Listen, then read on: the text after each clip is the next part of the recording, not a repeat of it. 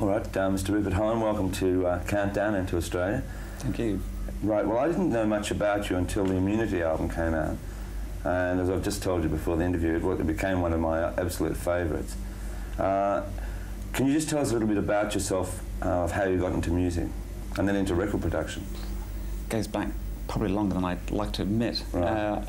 But my first album that I actually made myself wasn't until 1970, it came out in 71, right. And that came out on Deep Purple's record label. It was nothing connected with heavy metal music at all, but I'd known both Roger Glover and Ian Gillan for some time before that, when they used to be in a kind of surf group, believe it or not. And I got to know them, and they had their own record label by then, and Roger Glover produced my first solo album. Then he gave me the opportunity to produce my second solo album myself, which was in 1973. Both these albums didn't really do anything very substantial. But having produced the second album, then I was asked to produce other people, sort of almost immediately.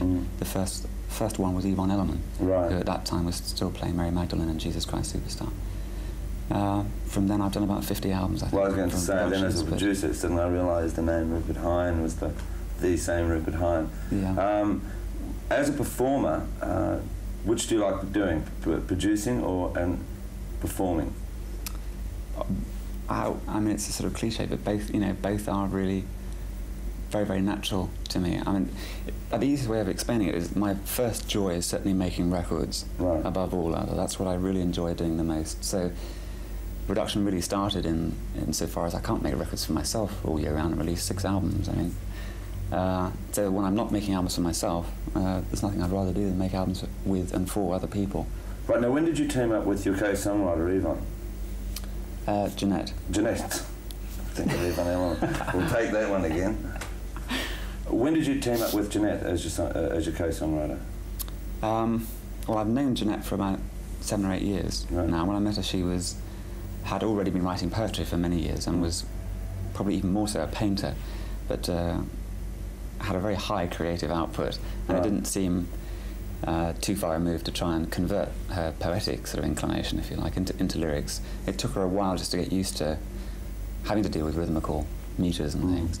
But she'd also been a great music lover all her life, a great record lover. So it just took 2 or 3 years for her to feel really comfortable herself that she was getting to express herself honestly and still vividly.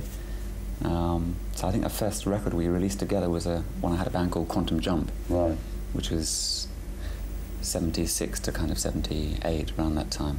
And we had one hit in England with a track called The Lone Ranger. But we wrote a song called No American Starship, which I remember was the first song that we co-wrote together that was released. So that was about 5 years ago. Now with a lot of your songs, the lyrics, first of all, I think the melody is very easy to get into, and that's the first thing that strikes you, and then you start looking at the lyrics, and they're pretty involved lyrics in a lot of the songs. Are they hard? Do you get the lyrics first and then put it to music?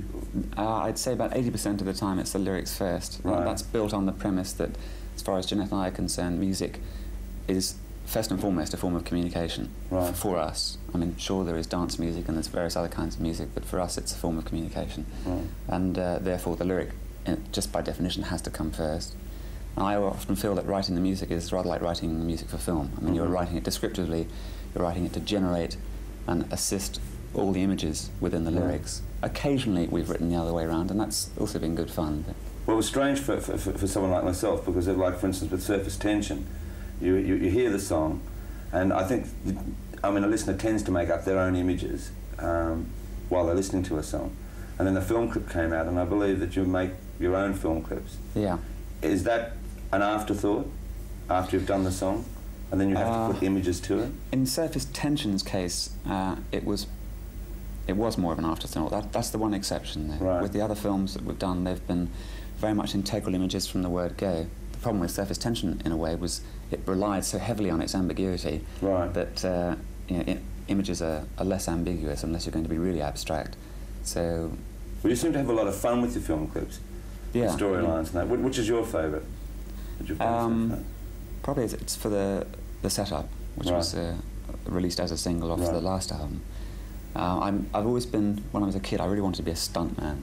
As you can probably see, I don't really have the build I was going to for say, it. you tend to sort of become very sort of, well, not physical, but there's a lot of physical involvement with your film clips. I find that the whole idea of being, I'm sure people like mountain climbers or people who go parachuting for a hobby or whatever must get the same thing. There's a certain kind of adrenaline situation which makes you very clear-headed, and you can quite often see when you come out of a situation like that, it's the kind of, it's nice when it stops syndrome. You get a very clear head, and you can see maybe a whole pile of stuff that up to then you were really confused about quite clearly. Right. And I find that doing a lot of these sort of stunt things, like in the setup I was hanging from a wire underneath a helicopter, you know, for hours and this sort of thing. I mean, there's, that maybe is not a lot of people's idea of fun, but it's actually really stimulating when you... Right.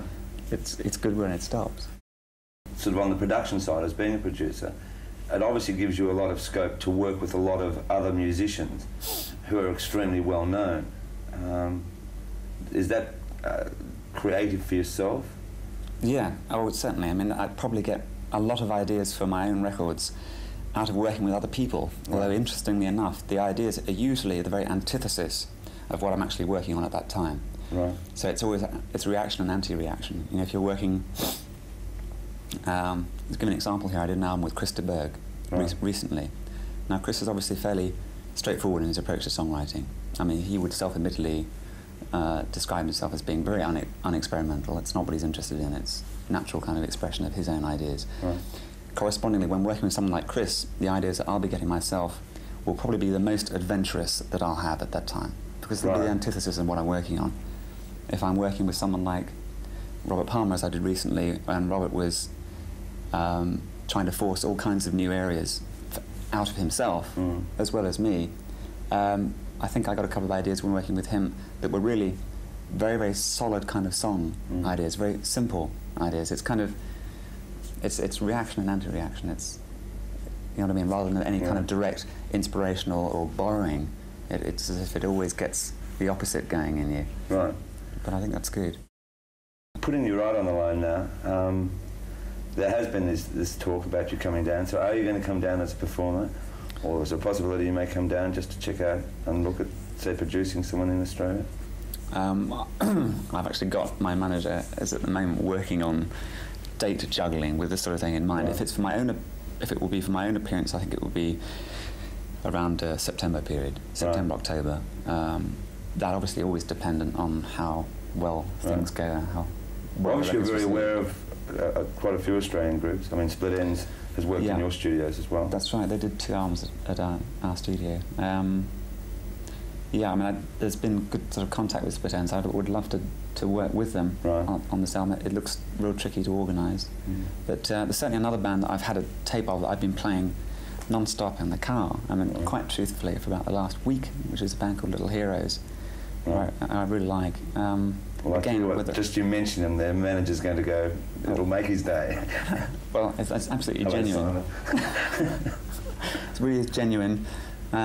It's actually in the car play right now. But as with all these things, it's a time element. I must say that the bands from Australia that I've heard, obviously we've had people like Icehouse currently successful over here, but the ones that I hadn't heard of until I get a tape from, I would say generally the quality of tapes that I'm getting from Australian bands at the moment is better than the ones I'm getting from England. And that is not meant to be a soft soaper. That's just that so many bands over here follow, madly following fashions right now. There's a lack of kind of knowing where so-called originality is going to come from next step.